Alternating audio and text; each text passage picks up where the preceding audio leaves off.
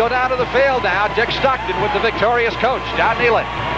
Charlie, we've been talking about next year and what kind of great schedule you have, but this was really a shocking loss for you today, and I'd like to know what explanation you have. Well, it was a disappointing loss.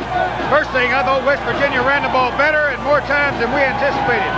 The other thing is Coach Nehlen had his team better prepared. Our offense never got off track. We didn't have but one drive against them, then we ended that with a turnover. I just think they had a better prepared football team today, and that's my fault. Well, let me tell you something. It's game of you to say a thing like that. I got the feeling watching the pregame warm-ups that your team came down and say, well, this isn't really our kind of weather. I think West Virginia said maybe it's an equalizer. They hit you right off the bat on defense, and they carried the ball the first time they had it, and they never let it go. They got the momentum early with our mistakes, and like you said, they never let up. Our players just, they were better prepared than we were, and I thought Coach Nehlen did an outstanding job on getting a running game going for their team. I thought that was the biggest difference of their ability to run against our defense. Charlie, you had a good season nonetheless, and I know you're looking forward to great things in '82.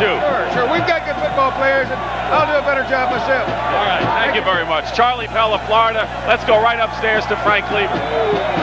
And Charlie indeed is a class act. He's got a big year to look forward to in 1982, losing just 2 senior starters, and the Gators are a team to be heard from.